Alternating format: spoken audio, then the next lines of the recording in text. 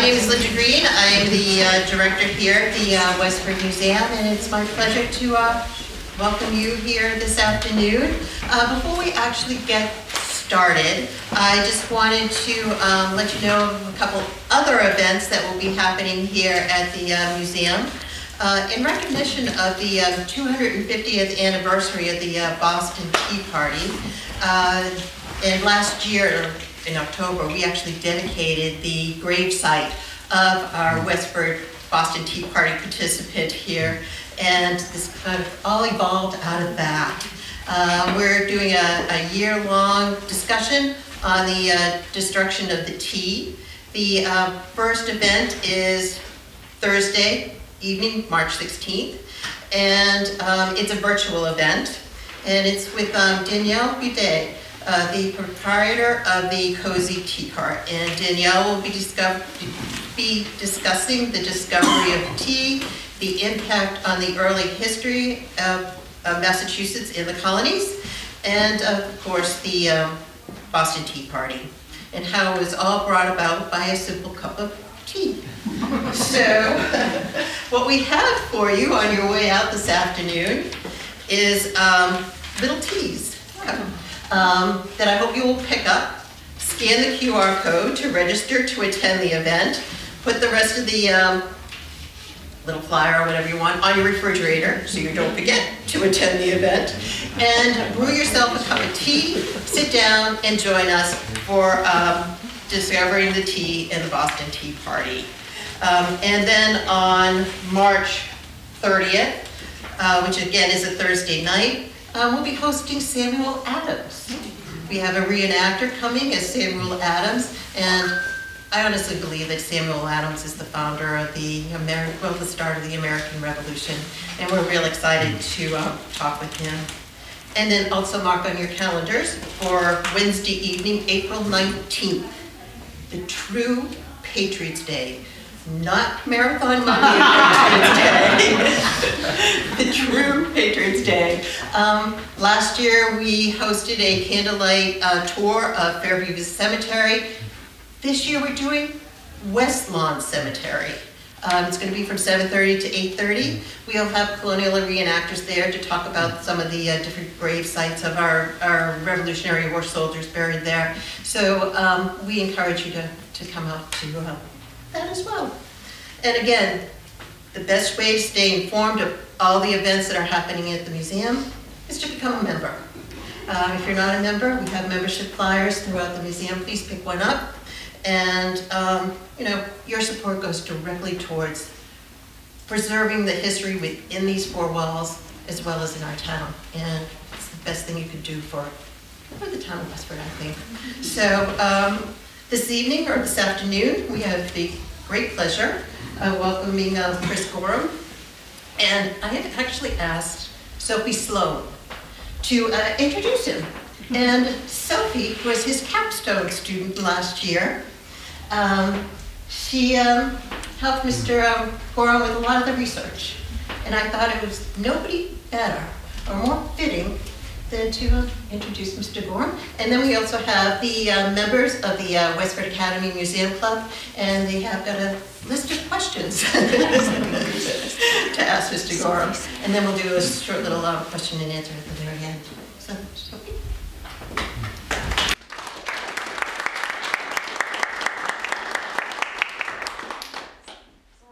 I'm just honored to be here to introduce Mr. Gorham. Not only is he one of Westford Academy's best teachers, he's one of the best teachers I've personally ever had.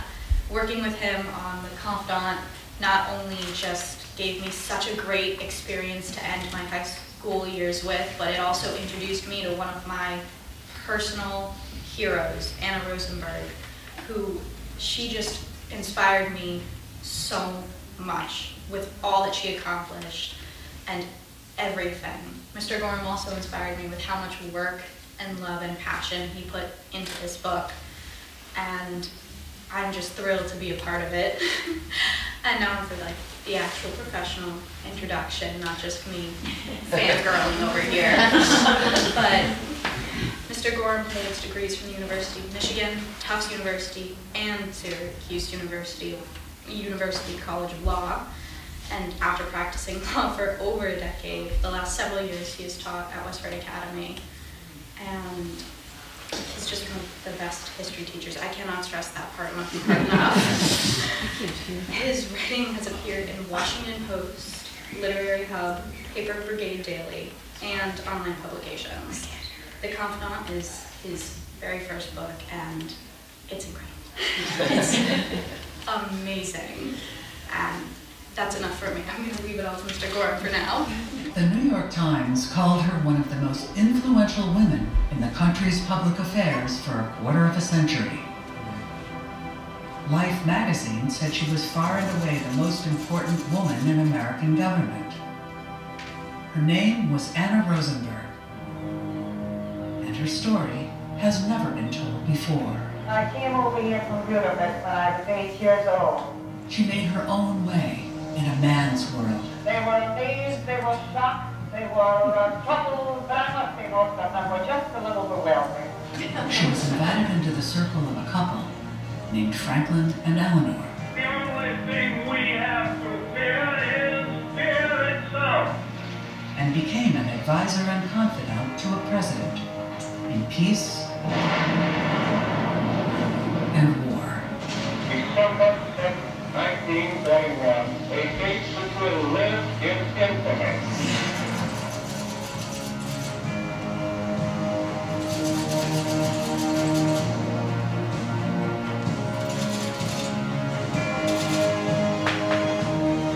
As the Cold War exploded into conflict, she was named to the highest position any woman had ever held in the American military. Mrs. Rosenberg, wartime envoy of Presidents Roosevelt and Truman. Then, Joe McCarthy targeted her as a communist. Where a communist is concerned, she is not a free agent.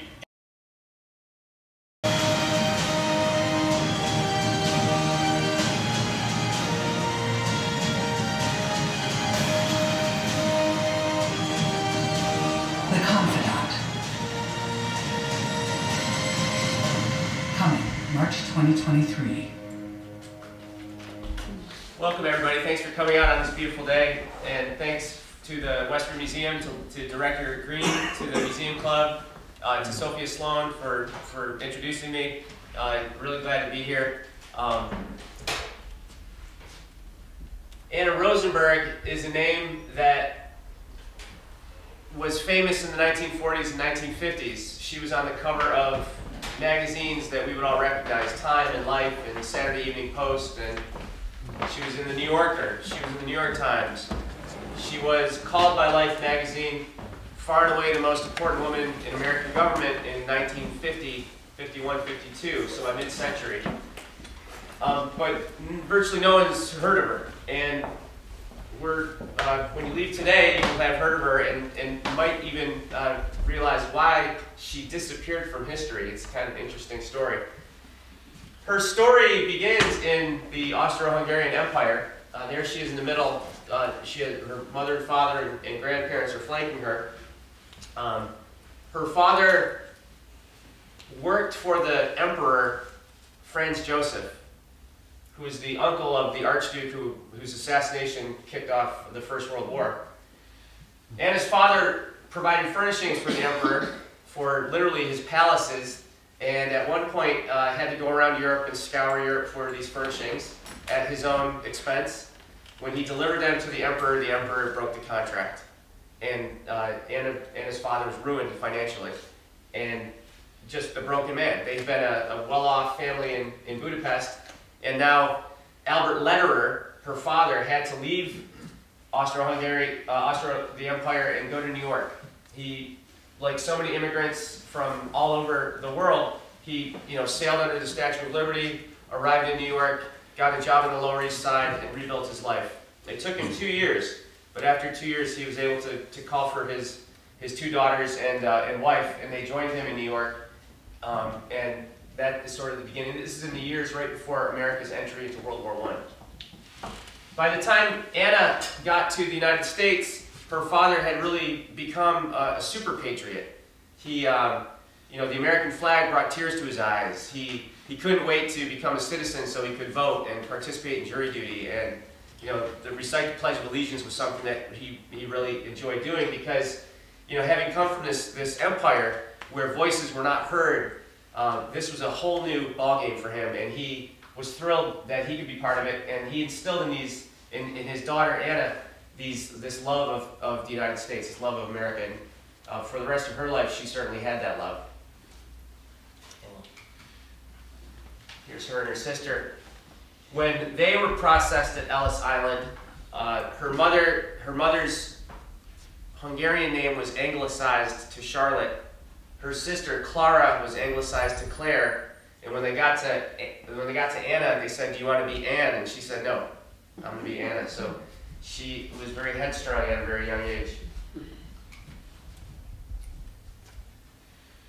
Like I said, her patriotism was almost instantaneous, and she wanted to know what she could do for her country, her adopted country, as it entered World War I in 1917. And what she did was, not only did she and her sister volunteer as Red Cross nurses, which you see here, Anna's in the foreground, but Anna sold Liberty bonds on the street corners of New York. And I did the math, for the book, and it was, like hundreds of thousands of dollars worth of, in today's dollars, worth of Liberty bonds. So she was quite a force to be reckoned with, even as a teenager. She also was very interested at this young age in the suffrage movement. This is just a few years before women got the right to vote, and she would march along with other women and girls for the right to vote up and down Broadway, and this is also the first time that she's appearing in the New York Times.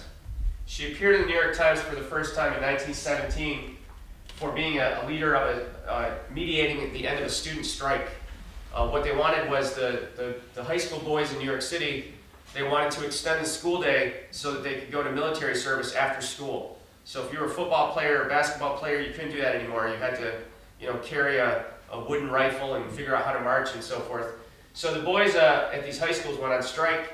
Anna Lederer at the time became their student leader, their voice, and she actually was able to mediate that strike. She was in the New York Times, and the story actually made it all the way out to places like Vancouver, Canada, and Seattle, and sort of coast to coast. She got married young, Anna did, at age 19 or so, to a veteran of World War I, Mike Rosenberg. And Anna and Mike had a son named Thomas, and Anna started building her life, her career, after high school. She did not attend college. She went immediately into starting her own business. And how she started her own business was through meeting a woman named Belle Moskowitz. Belle Moskowitz was sort of the de facto chief of staff of the governor of New York. And Belle Moskowitz took the young Anna under her wing and taught her how to wield power, how to exercise power from behind the scenes, behind the curtain. And when Anna suggested that maybe labor relations or public relations might be a good fit for her, Belle Moskowitz was very supportive of that and said, "Do it." And she did. Anna opened up a public relations and labor relations office, and she started to pioneer the art of mediation, which was done at that time. It was either you're for the management or you're for the union, but not for both. And Anna, as a mediator, became a voice for both sides. Her politics also, not only through Belle Moskowitz, but her political interest came from a man at Tammany Hall, the sort of the famous New York political machine, this old Irishman named Jim Hagan. They met in very interesting circumstances. He was giving a speech against women's suffrage, and Anna and her friends were in the back. And Anna stood up and gave him some lip, sassed him. And instead of being angry with her after the meeting, he said, "Let's meet and let's talk." And he too took Anna under his wing. And so she sort of had a political mother in Belle Moskowitz and a political father in Jim Hagan. And here she is on the right of your screen as one of the very first women in American history to manage her own political campaigns. Here she's managing a U.S. congressional campaign. When she was 28 years old, Anna attended a tea for the Democratic Party given by Eleanor Roosevelt. And Eleanor Roosevelt met the young woman and said, "What do you do for a living?" And she said, "Well, I'm a labor relations person, I'm a mediator." And Eleanor Roosevelt said, well, my husband could use someone like that on his team. He's running for governor of New York. So Anna Rosenberg, at age 28, became in the Roosevelt's orbit and became part of the team, along with Louis Howe and Francis Perkins, that helped Franklin Delano Roosevelt win the governorship of New York State. Of course, they didn't know the Great Depression would happen the next year, in 1929. And Roosevelt's plan to rebuild New York, which was then scaled up for the nation, became the New Deal. So in 1933, 34, and 35, he continued to use Anna Rosenberg, who was wonderful at every job she ever did for him, and she became the only woman director of these massive New Deal programs. She was responsible for New York State, including New York City, you know, the most populous city with the most businesses located there, not only for the National Recovery Act, but for the Social Security Act. She was the person in New York that translated policy from Washington to the people of New York who were signing up for Social Security for the very first time. And she would have women say to her, well, my husband doesn't know my true age, so I don't want to give it to you. And Anna said, Uncle Sam and I will keep your secrets. After the New Deal gave way to sort of the oncoming next World War, World War II, President Roosevelt was bedeviled by a couple of things. One was not only the war was on the horizon, but his wife, who was very headstrong in her own way, Eleanor, and the mayor of New York, who's the man in the dark suit, Federico LaGuardia, were butting heads, and they were doing so publicly. And it was giving Franklin Roosevelt a black eye. So he again enlisted Anna, who's there in the middle, to work with those two personalities, to bring them together, and to stop their fighting and complaining in the newspapers so that he could get on with the business of preparing the United States for war. So she often found herself, quite literally in this case, between big personalities, bringing them together. Anna wore many hats, figuratively and literally. She was in fact famous for her hats. Here she is, she's about 41 or 42 years old. Franklin Roosevelt used to tease her about her hats, and in a good-natured way. They were very fancy, they were very ornate, as you can see. And the New Deal was this program that, you know, wasn't a uniform, cohesive thing. It was just, we're going to try this, and if it doesn't work, we're going to try that, and if it doesn't work, we're going to try something else. But the American people wanted just stuff to be tried, so that's what the New Deal became. So during the New Deal years, she's in Washington, and is with the other directors, there's 12 of them. Franklin Roosevelt wheels in, and he takes a look at her hat, and he says, now Anna, what a wonderful hat you're wearing today, but I don't know whether you're coming or going. And she says, well, Mr. President, it's a New Deal hat.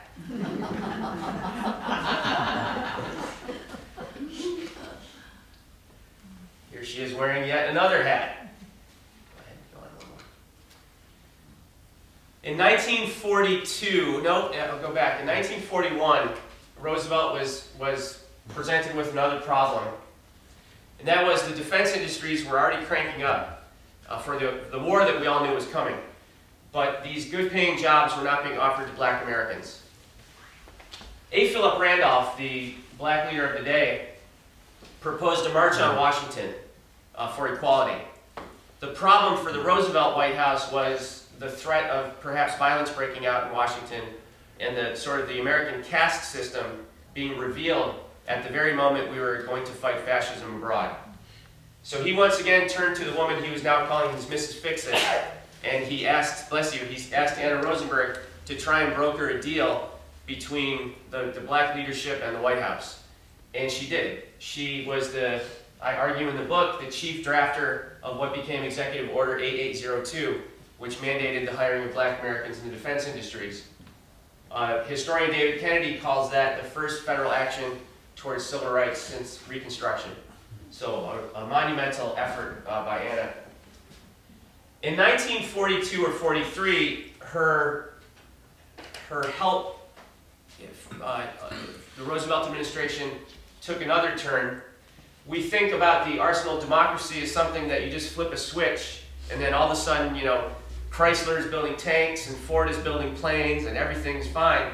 It wasn't like that. In 1942 and 43, The labor situation was very iffy and very dodgy. In fact, Eleanor Roosevelt complained about it in the newspapers. We had a surplus of workers in New York. We had too few workers out on the West Coast. We had absenteeism. There was piracy from different parts of the defense industries.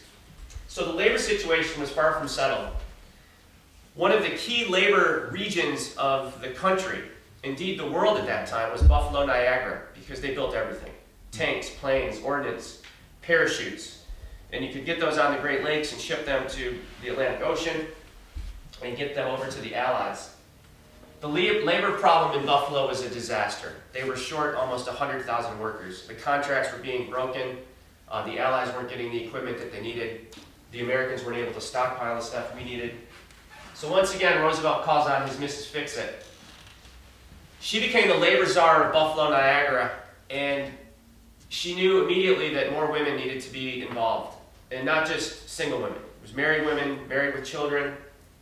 She knew that they needed to have the parks opened and heated at 2 or 3 in the morning. Movie theaters needed to be kept open. So, Black Americans, women, high school students pitched in, disabled Americans pitched in, and she was able to put together almost 100,000 workers, which satisfied those requirements of the contracts and helped the arsenal of democracy fire on all cylinders. And then we'll pause it there and let, I want to hear from the, if I can just peek at this here for the Museum Club.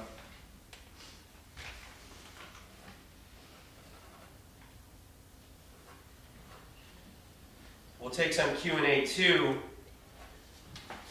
We'll take some Q&A too at the end, but maybe we'll hand it over here to the Museum Club and let them ask a couple of questions here.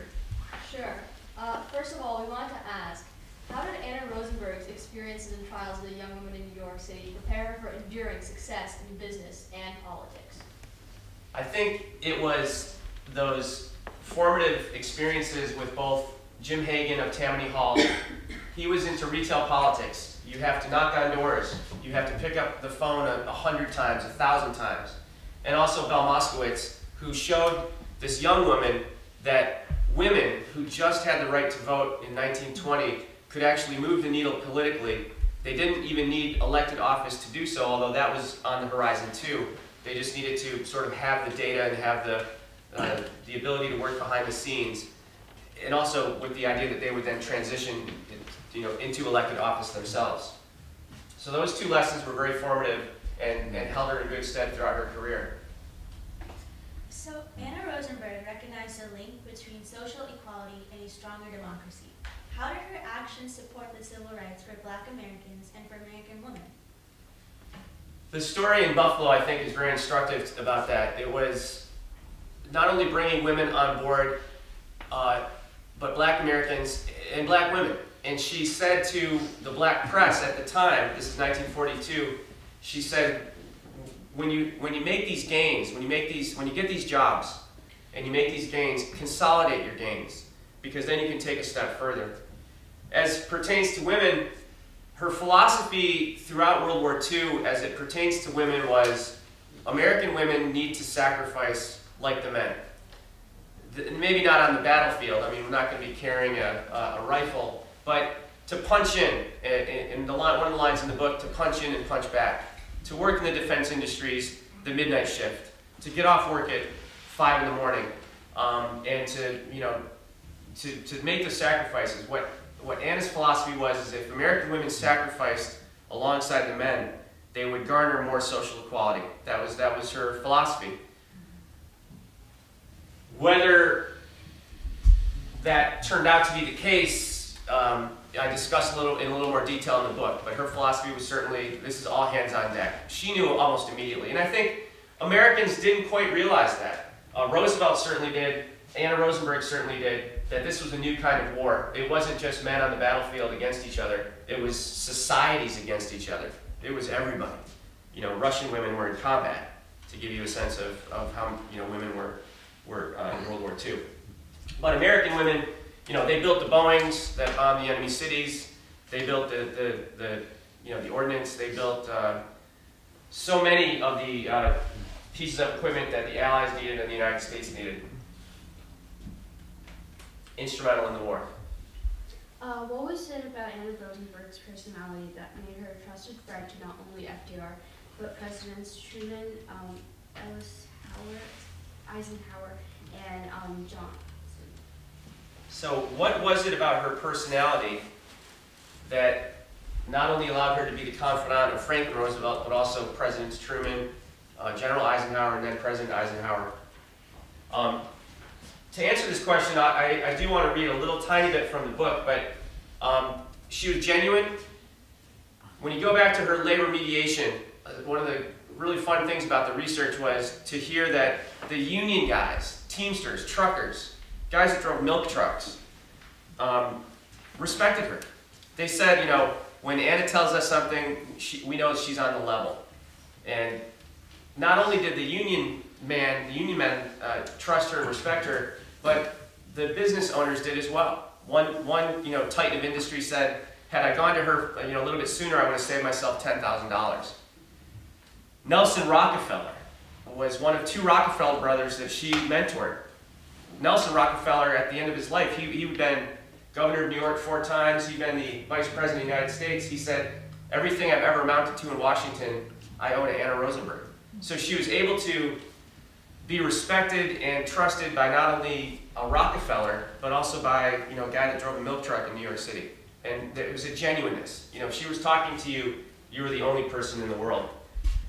And those amazing leaders, Roosevelt, Truman, and Eisenhower, and Johnson, all saw that in her, that genuineness. This is where I did forget one pair of glasses, but fortunately I did not forget this pair.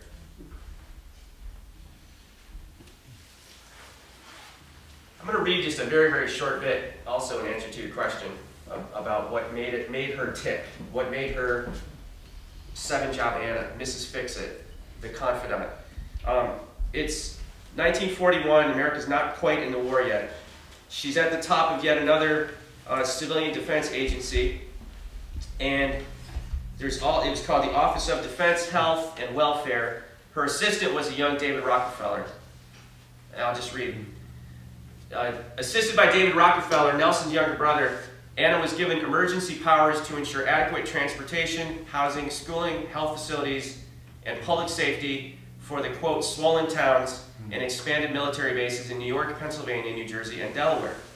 Once a month, Anna and her staff met with military, municipal, and industry leaders in the ballroom of the Hotel Astor in Times Square. Perched on the stage was Anna and her staff. On the long table sat 2 telephones, a black one and a red one. The red one, she said, was a direct line to the White House. The monthly meeting started with a recap of the last meeting's priorities. And this is Anna speaking. David, where's our list? Okay, now, Admiral, last month you promised you would soon have more housing at your Navy Yard, yes? Well, Mrs. Rosenberg, you see, not yet, Admiral. Am I seeing that housing? Well, no, Mrs. Rosenberg, that's a problem. We can't get enough lumber. Anna grabbed the red phone. Anna Rosenberg here. Is he there? Good. Fine. Listen. Admiral Smith says, thanks. See you soon. Goodbye, darling. It took just a minute. According to David Rockefeller's assistant, in the several meetings I attended, I was unable to ascertain whether the red phone was actually connected to any terminal, let alone one at the White House. Nevertheless, the missing lumber, the elusive plumbing, or the scarce medical supplies somehow soon appeared where needed. And that's what she did for Roosevelt, for Truman, for General and then President Eisenhower, for Senator, Congressman, Senator, and then Vice President, and then President Johnson. I asked her son, her grandson, Thomas, about that. And about, a lot of times there are figures that are maybe the confidant of one person, but so rarely 4 or 5. And he said she had the ability to, because of her talent and her skill to get, and she was a wonderful listener, she was a good storyteller, she was witty, she was charming. She could get into the rooms of power, but she had the social graces to stay there. And that's something that I think in our politics today we don't see enough of. But both Democrat and Republican, I should also mention. She was respected by both sides at the Senate level, and indeed, you know, President Eisenhower, of course. In fact, his pivot from soldier to statesman was aided substantially by Anna Rosenberg and her second husband. So she was urged to write her memoirs by Eleanor Roosevelt and leading publishing houses, and Edward R. Murrow once told her, "You have quite a book to write someday." So why did she resist writing these memoirs? Such a great question. It's on everybody's mind who learns about Anna Rosenberg, learns that she was famous once and not famous now, and why? And why is there no book about her? It's true. Eleanor Roosevelt tried to put her in touch, wrote a letter saying, here's the guy, and here's a biographer, I want you to reach out. I read so many letters between Anna Rosenberg and Eleanor Roosevelt, and they're loving. They're so full of respect and admiration. There was never a birthday that Anna didn't send Eleanor Roosevelt a hat or a box of candies or a bunch of flowers. But in that letter, Anna she didn't snap at Eleanor Roosevelt, but she was very, very terse. I have no interest in meeting this person. Didn't want to do it. And the question is why? Edward R. Murrow said, you have quite a book to write. Why did she not? The one thing that, as people learn again about Anna Rosenberg, is of course the name that she shared with the atomic spies, Ethel and Julius. And it happened at the very apex of Anna's career when she was in the Pentagon. 1950 was literally the year that the New York Rosenbergs, there was no relation whatsoever. In fact, Rosenbergs around the country were shunned and lost friends and lost jobs. But the couple in New York were arrested in 1950 and then executed in 1953. Literally, Anna was in the Pentagon in 1950 and left the Pentagon in 1953. Same exact years. So that played a role in her not wanting to trumpet her own accomplishments. But that desire to not trumpet her own accomplishments even went before that. Anna was not one she loved is maybe a strong word. She parried with the newspaper reporters. She posed for their photographs. But when she was in the newspapers, it was never about her. It was always about the leader that she venerated, or the issue that she was working on, or the people under her that were doing the hard work to get things right. So it was never about her. And lastly, she also didn't have a college education. So you think about Frances Perkins, who went to Penn and Columbia, and Penn and Columbia raised her up as sort of the architect of the New Deal. Anna Rosenberg doesn't have that. She got a few honorary degrees, but she did not have college or let alone an elite university sort of trumpet her for her. And lastly, it goes back to all those 137, 145 meetings with Franklin Roosevelt, one-on-one, more than most cabinet members during World War II, where they would talk over meals in the Oval Office or in the President's study. She would sneak in, chicken paprika to the President, because as some of you may know, Eleanor Roosevelt was not much of a cook. As wonderful as a human being she was not a very good cook. She would make scrambled eggs. They would have dinner together, they would have lunches together, and the President would de-stress. He would tell stories, and she would laugh, and then she would tell stories, and he would laugh, and they would also solve problems that were bedeviling the country during World War II. And after everybody left the White House, everybody went and wrote a memoir, and Anna just thought that was distasteful. She didn't like it. I think there's a footnote in the book, there might be 30 memoirs that I list in a big long footnote. Anna Rosenberg did not want to do that. She was the confidant, and what she'd been told by these presidents was in confidence, and she did not think that it was her place to sell books by putting these conversations in between the covers. So I know there's lots of reasons there, but it's a long answer. But why haven't we heard of Anna Rosenberg? There's some compelling reasons why we haven't. But we do have the book now. How are we doing on questions, gang? We're good. All right. Well, we just have a few more images here. Let's scroll ahead. We've talked quite a lot about World War II. She went we'll pause it there for 1 sec. In 1944, President Roosevelt sent her, if you can believe it, a civilian woman, sent her to the battlefields of France only weeks after D-Day. She followed General Patton's army as it raced across France and slept in the tents. She was, on the cold ground. She ate rations off the hood of the Jeep. She shared conversations with the men as they were taking pictures out of their helmets to show her, and they shared their dreams for the post-war, should they be lucky enough to return home. And she filled out notebook after notebook after notebook. When she was able to sit down and look at what she'd written, she found something that surprised her. The men wanted an education. They didn't want to learn how to operate a new factory machine when they got back. They wanted an education.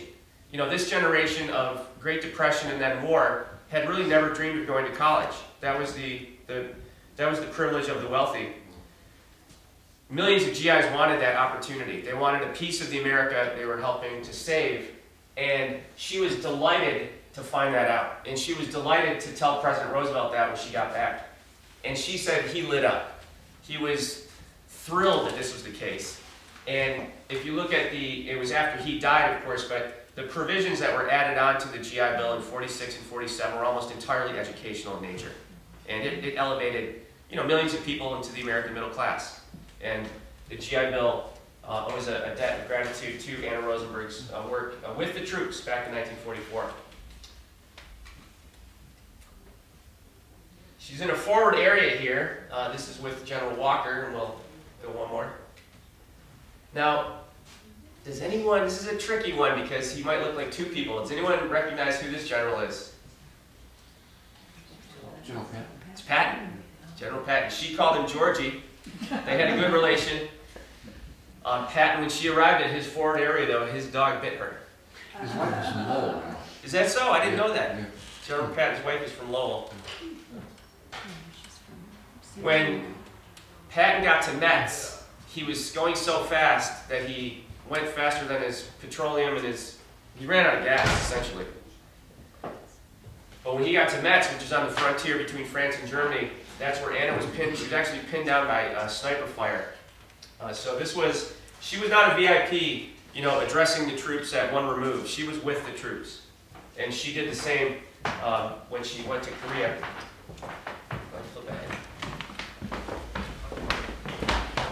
In October of 1945, only several weeks after the end of World War II, after the dropping of the atomic bombs and the surrender of the Japanese, Anna was the first American, man or woman, to be awarded the Presidential Medal of Freedom, which she's being awarded here. Very proud moment. Here she is. She has one of many photographs of her and Truman where they're both all smiles, which I love. Truman respected her work too. This is in regards to Truman's decision to desegregate the armed forces and the federal government. And what he's holding is a report that the folks surrounding him had worked on, and that helped him make that decision, that very courageous decision to desegregate the armed forces with the executive order.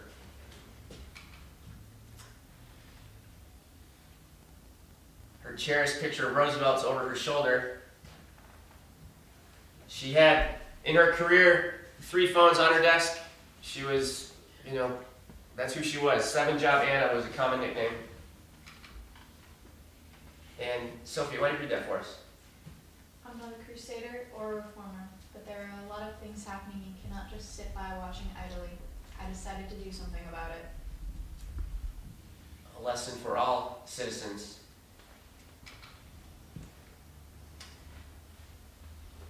The New Deal, Roosevelt governor, Roosevelt New Deal, Roosevelt president, World War II, that was just Anna's first act. Because in 1950, she was retired from government service, mostly. She was at her apartment in New York, and she was opening the mail. She was obviously working at her career in public relations, but she was opening the mail, and she opened up a letter from General George C. Marshall, the architect of American victory in World War II. And it was an extraordinary letter. It said, Anna, I hope you can see your way to do this. I need you to come down to the Pentagon to be number 2 and to help me rebuild the size and strength of the U.S. Army, which has been decimated by budget cuts since World War II. We have occupied West Germany, we have to occupy Japan, we're trying to contain communism in Eastern Europe, and now there's this disastrous war that started in Korea. Please come down and join me. She had to leave her business, which she had only just begun to sort of bring back into profitability. She had to leave the apartment that she had only just then purchased after renting for decades. But she went back down to Washington and became the right-hand assistant to this man, General Marshall, who is the Secretary of Defense. And she spent 26 months at the Defense Department, not only going to Korea twice. Let's flip back once. Before she, well, she did have an interim appointment, so she's working at the Pentagon. She pushed that big wooden door open, and her legendary long days commenced. But then Senator Joe McCarthy, realized that there was still a full Senate confirmation that needed to take place. So Senator McCarthy and a radio star named Fulton Lewis tried to put together a smear campaign to label Anna Rosenberg as a communist. Their chief weapon against Anna Rosenberg was a man that they found in New York who would testify that he had been at a communist meeting back in the 1930s, and there was an Anna Rosenberg in that meeting. Now, you know where this is going. Anna Rosenberg had the New York City phone book. So she, how many Anna Rosenbergs are in the New York City phone book? 47. Because it's Joe Smith in New York City, right? So, lo and behold, they found the communist Anna Rosenberg. She was living out in California. This Anna Rosenberg, of course, was a lifelong patriot and anti-communist. Here she is, being sworn in as Assistant Secretary of Defense. 2 trips to Korea. The first winter, she saw what the men were going through, she saw the conditions, and she said, no GI in Korea will spend a second winter in Korea. And that was the beginning of the point system, where servicemen could get points and then cycle out, go back to the United States, go back home, and then be reinforced. Instead of World War II style, where it was, whole divisions would just be there until the job was done and only then come back. The men loved her for that. With the exception of a few technicians, not one soldier spent 2 winters in Korea. So the men really, really loved what she was doing for them. She was a friend of the soldiers, a friend of the GI. You see in this photograph integrated troops. Of course, Truman had integrated or desegregated the armed forces just a few years before. When Anna Rosenberg got to the Pentagon, she realized that the schools on the bases were still segregated. The schools in the South, Army-based schools, were still segregated. So the sons and daughters of those black soldiers could not go to school with white children. And she put an end to that. She twisted arms at the civilian level, the military level. She took on the office, it wasn't the Department of Education yet, but she took on the Office of Education and saw to it that those bases were desegregated. And this was the year before Brown versus Board. So it was actually, the military schools were desegregated before the public schools of America. When she first got to Korea, a journalist said, how many black troops are serving? She said, that's not the question. How many American troops are serving?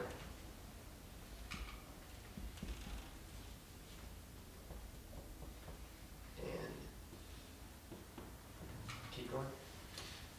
Another hat.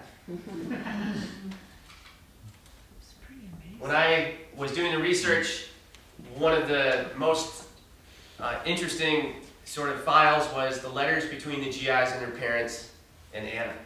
So here she is with the sergeant. The men loved her. She was Miss Wolfhound 1952 for 1 unit.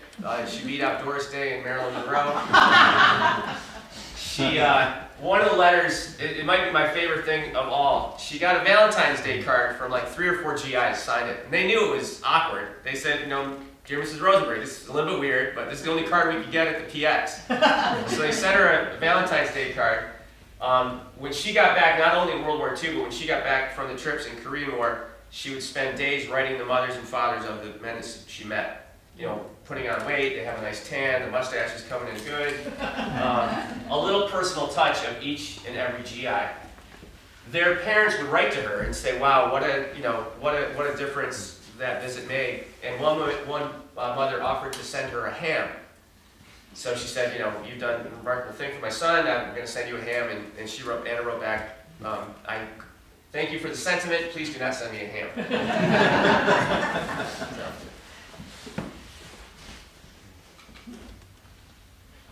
These two go way back. Who's the man on the right? Lyndon Johnson. Congressman in 1937. He's in a special election down in Texas. It's like the eve of the election. He's short money. Who gave him 500 bucks? Anna Rosenberg. $500 in 1937. A lot of money. He never forgot that. They were friends from that day forward. They had they shared a vision for what the country could be. And as he rose up through the ranks, tremendous amount of respect on both sides. Here he is trying to give her the Johnson treatment, but it's not working too well.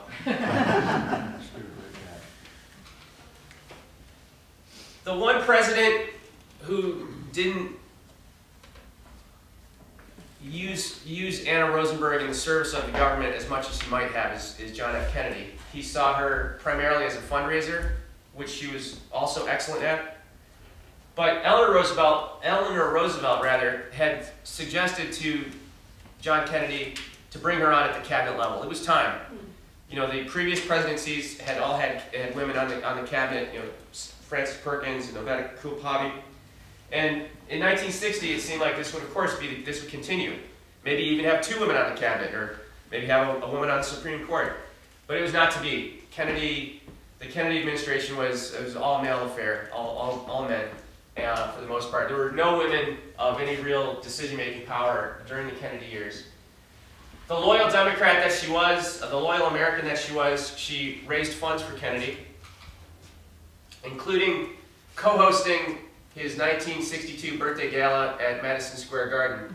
That's Kennedy, you can see, and next to him is Anna Rosenberg. Anna Rosenberg and her co-host put together the list of entertainers.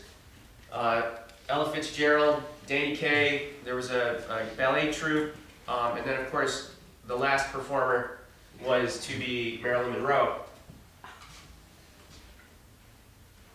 After the birthday party at Madison Square Garden, they all went back to the Crims, Arthur Krim and Matilda Krim's apartment in New York. And it was here that the only photograph of Robert Kennedy, John Kennedy, and Marilyn Monroe was taken. In the Korean War, Anna came back after one of her visits and she said, someone asked her, "What do the men want?" And she said, "They all asked me for Marilyn Monroe. Will they send her over to entertain the troops?" And Marilyn Monroe was in LA and she read this in the newspaper and she said, "Mrs. Rosenberg wants me to go to Korea.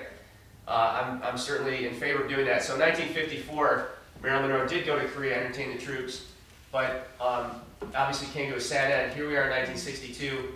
And she will be dead in a matter of a couple of months from the date of this photograph. And Sophie, you want to take that away? Anna, you have quite a book to write someday. Yes, Edward R. Murrow, the great journalist.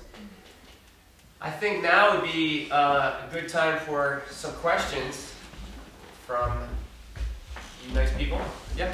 How did she learn about Lyndon Johnson and give him that 500? What did she see in him? Yes. It's in the book, but he was on the radar screen. It wasn't the last minute thing. Young congressman or young congressional, it wasn't a congressman, but the young man running for Congress was on her radar screen as someone who had the New Deal bona fides. They knew that even at that young age that he was going to come to Washington and be one of them, and meaning one of the dyed-in-the-wool New Dealers. And when he did come to Washington, he obviously wanted to meet the big man. He wanted to meet the boss. And to do that, he had to go through Anna. And then he met Roosevelt. And Roosevelt loved the guy. You know, they would talk Lyndon Johnson and Anna would write letters to each other into the 1960s talking about their shared love of Franklin Roosevelt. Yeah. Yes. So was she part of the civil rights movement in the 60s? In a way, yes. When Johnson was tinkering with making the draft more fair, it was black Americans make up 10% of the population, but 25% of the casualties in Vietnam. She was part of a commission that gave him the data so that he could make the draft more fair, both in terms of socioeconomics and race. So that was, maybe not too many, tighten up on the college deferments so that the burden of war would be borne by everybody, not just the folks at the bottom of the socioeconomic ladder. She was lifelong commitment to civil rights. I mean, from Paul Robeson back in the 20s and 30s, through A. Philip Randolph and Walter White in the 40s, all the way up to working with Johnson on that in the 1960s. Yeah. Did she work on the GI Bill? What she did was she brought back data, which was then folded into the additions that were grafted onto the GI Bill in 45, 46, 47. A bill that size, like the Affordable Care Act, it's 20 years old or 15 years old or however old it is, we're still adding and deleting stuff from that bill. So the GI Bill was passed in June of 1944, but it needed to be administrated. So her data that she brought back to Franklin Roosevelt put the GI Bill on the trajectory of education at the maybe expense of the trajectory of vocation. These guys want to go to college, they want to go to grad school. Because weren't black Americans omitted from the GI Bill? That's a sad fact. You're absolutely right. The benefits, both in terms of housing, all these guys went and they bought homes, low interest mortgages to get themselves into the suburbs, and black Americans were not given that same opportunity, both educationally and in terms of the home ownership. You're absolutely right.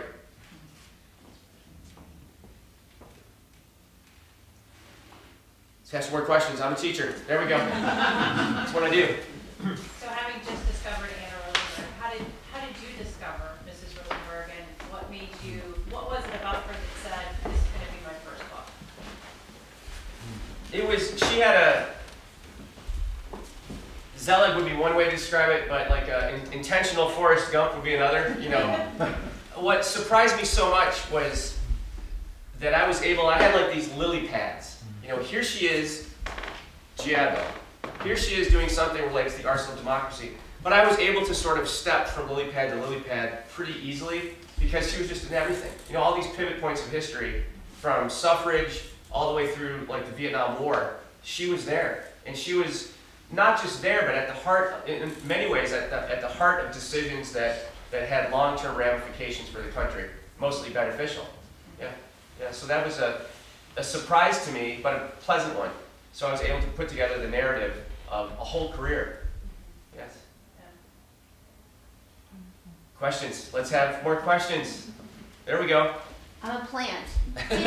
Didn't your discovery of Anna have something to do with your role at Westford Academy? Oh, as what a great modern question, American history young lady. A great question, young lady. You remember the picture where she's having a laugh with President Truman? Yeah. It wasn't that picture, but it was a picture very much like that one. And underneath it said, Anna Rosenberg with President Harry Truman. No, it said Anna Rosenberg, comma, Assistant Secretary of Defense with President Truman. And I thought, that's the Assistant Secretary of Defense? She's not wearing, olive drab or uniform.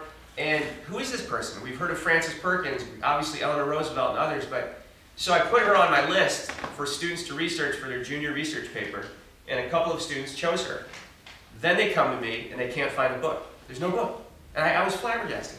I'm like, how can there not be a book? This is the civilian woman, stylish civilian woman at the very top of the Pentagon, the military establishment. There should be a book about her. There wasn't. We found that her papers were at Harvard, so my wife Elizabeth, you raise your hand. we went down to the Schlesinger Library and met these students, and the librarians bring out the carts with the boxes of documents and everything, and we opened them up, and one of the girls says, "Mr. Gorham, come here."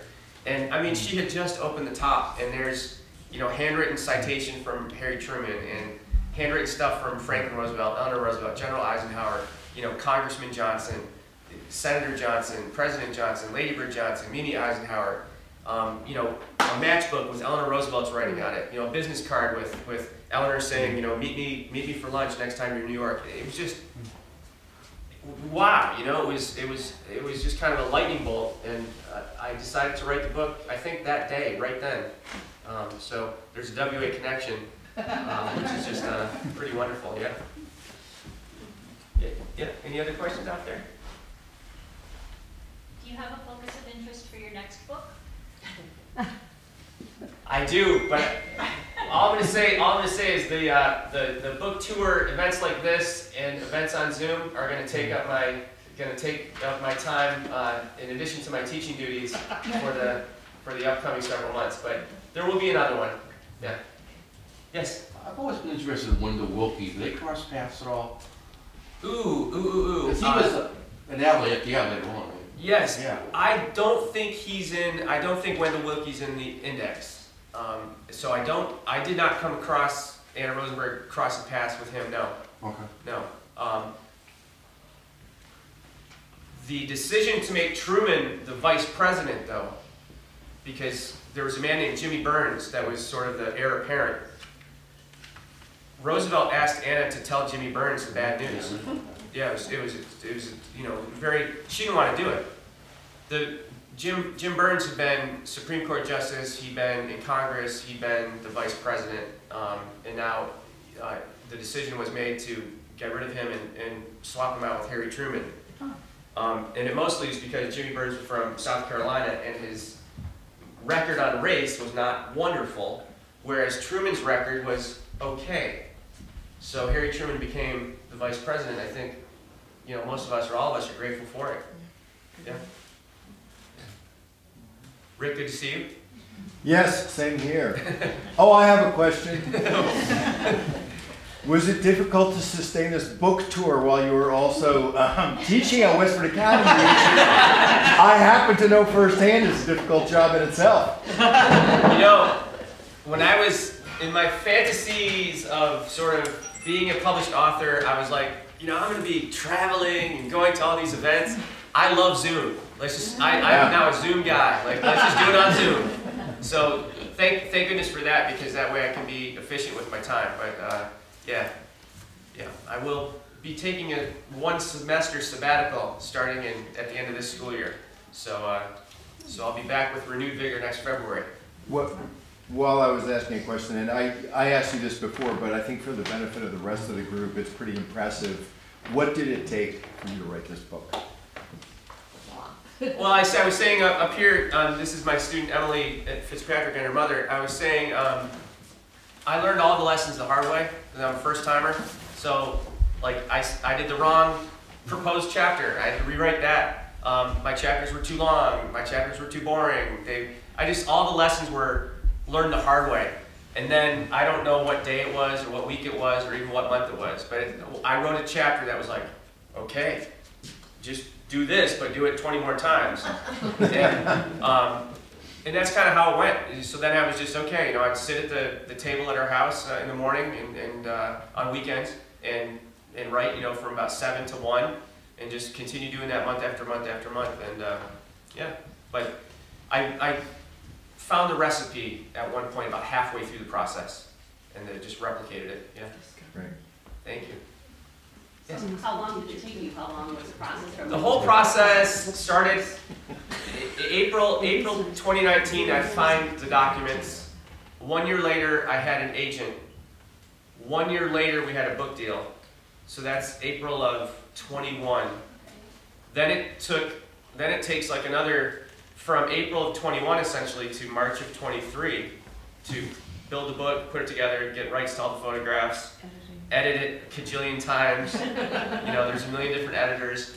So yeah, that's kind of how it worked. Any other questions? Yes? Did you say she fell out of favor somehow? Why did we not ever hear about her? So when she was asked to, people like Eleanor Roosevelt and Edward R. Murrow, the journalist, thought, you know, we need to know about this person. You need to put down your memoir. You need to write your autobiography. And she wasn't interested in doing that. She was not embarrassed by her name, but the name Rosenberg was not the kind of name you wanted to see on a book coming out in 1953. And also, she thought that she'd been told things in confidence by these presidents, and she didn't want to cash in on that, if you will. So, but she's been gone for 40 years, so it's time for Americans to learn anew about her remarkable career. Yes? Yeah, on that note, have you been in touch with the Smithsonian about the Women's Museum that they're... Is it the virtual one? I pitched the Smithsonian to try and get an excerpt in, which hasn't worked so far. So if you know anyone at the Smithsonian, if you have any connections, I should do. If they have a museum, whether it's virtual or brick and mortar, I will definitely pitch them, yeah. Going to the FDR library at the end of this month, which is going to be a real treat for me because I haven't been there since I was 13 or 14 years old. So it's going to be amazing. Yeah. Wonderful questions. Thank you. Any other last minute questions? Who designed your book cover? The design. Her name is in the. It's very catchy. It's great. They did a nice job. Yeah. And Linda, do you have some of these on hand? We certainly do. Look at that. Wow.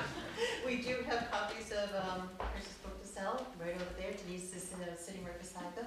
And you'll be autographing them? Yes, I will. Yeah. Happy to do that. And describing them. A woman named Joanna Segola did the cover design.